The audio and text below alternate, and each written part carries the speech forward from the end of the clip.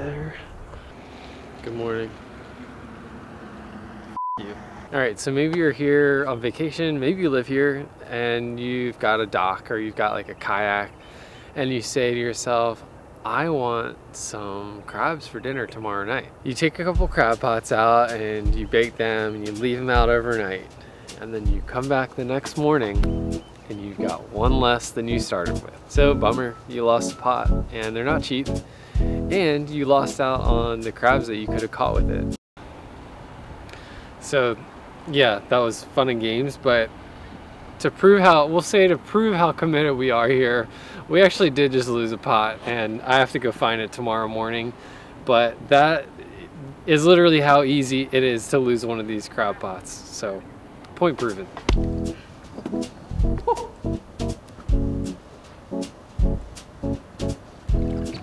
Hey!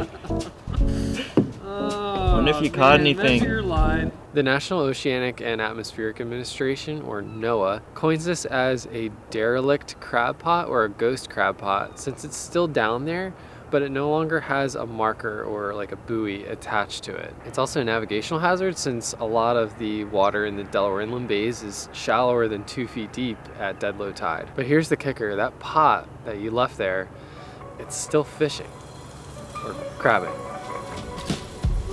So that pot's catching crabs still as you had intended it to, but those crabs now start to starve over a little while, and they don't just lay there to rest. The cycle's not over. Those crabs become bait for more crabs who then enter into these openings.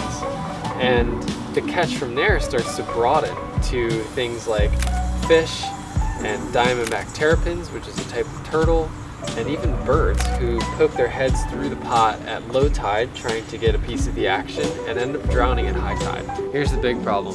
It wasn't just you that did it. Now your neighbor lost a pot, and your neighbor's brother lost a pot, and everybody else on the inland bays lost a pot, and now we have a much bigger problem. I hope you enjoyed that, because that took me forever and now I smell. So let me show you something real quick. Somebody buy me a light. Let me show you a quick map that we made during a pilot study a few years back. So in Delaware, there are lots of little creeks in these inland bays that are pretty popular for crabbing. This is one of the creeks. The area of this creek is about 1 square kilometer. Let me show you the crab pots that we found. It's a lot. And this is a small area. When you scale this up to the entire size of all of the inland bays, it comes out to roughly 20,000 pots over this entire area that is Delaware's inland bays. And it's a recreational fishery. There's no commercial fishing. So if all these pots are still fishing within the Delaware inland bays, how many crabs do you think we're missing out on? I think I know somebody.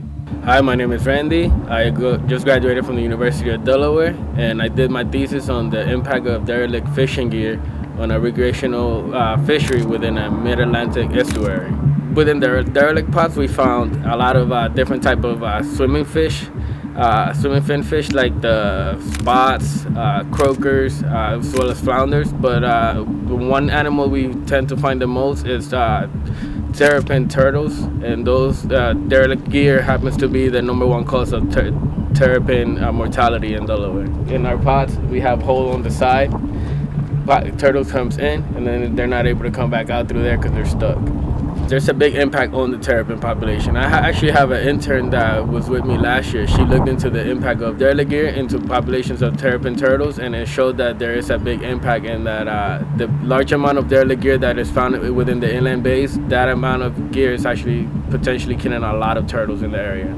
All right, big question. How much of an effect, if any, does the presence of these pots have on the fishery? The main outcome of my research is actually that the presence of derelict gear does not impact the fisheries, because there are too many crabs out there that it does not impact the crabbing fishery itself. Given the limited amount of time for my research, it was done during the same time frame in 2 separate years, 2021, 2022, during June through July. It was the same, relatively same temperature, same weather, same everything. A longer study time frame will show bigger impact, will show that there might be differences during the different times of the year. Showing derelict gear at different times at different stages of the blue crabs might also show like different impact to the fishery itself. Every year there are more and more pods that are being left behind. They are, again, Center for Inland Base keeps trying to take out, but you take one out, you end up with two more in, so you're not really making much of a difference unless you get more people involved.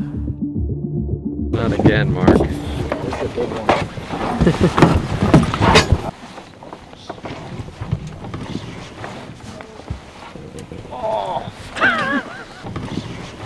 What the heck? So we're normally a pretty techie operation, but we're here today to show you that you don't really need all the fancy stuff. 9-piece, straight 8 balls, MJ.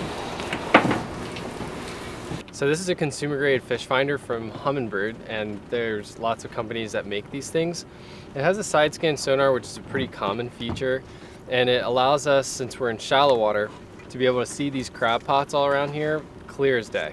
We're going around today marking all of the crab pots, just hauling them up with a grappling hook and then putting a marker buoy on them. And then we have some volunteers coming in pretty soon to actually pull them up and clean them off. And quick disclaimer, what do I exactly want to say? What should I say, Taylor? Taylor, what are you doing? Just looking busy mostly? Don't be dumb. Don't be dumb. And quick disclaimer, please don't just do this on your own. This is our job. We have a permit. We're on a NOAA funded project, but we're open for volunteers next year. So please click the link in the description for more. Hashtag like and subscribe. What's that? Follow me on Patreon. Yeah, join my Patreon and my OnlyFans. We have a permit. Please help us volunteer next year.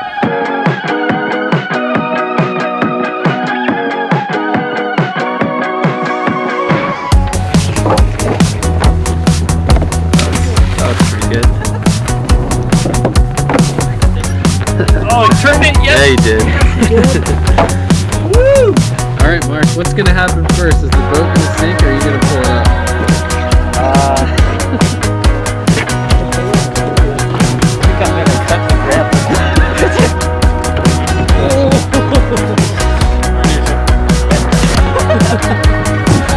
Oh, man!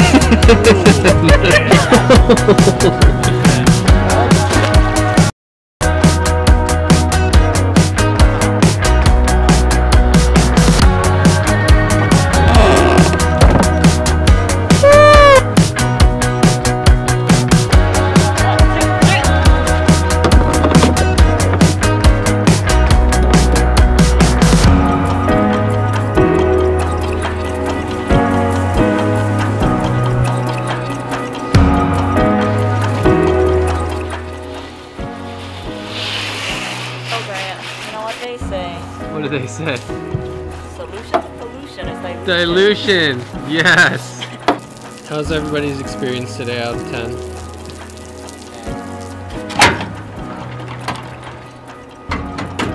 Thank you for hanging out with us today. I think it's about time that Mark and I warm up. If you like this one, please feel free to give me a like or subscribe to the channel. That really helps me get some of this semi-wholesome science content out to all of you and the people who can't really see it every day. Also, don't forget to check out how to volunteer with Sea Grant for next year. I'll see you guys soon. What a day.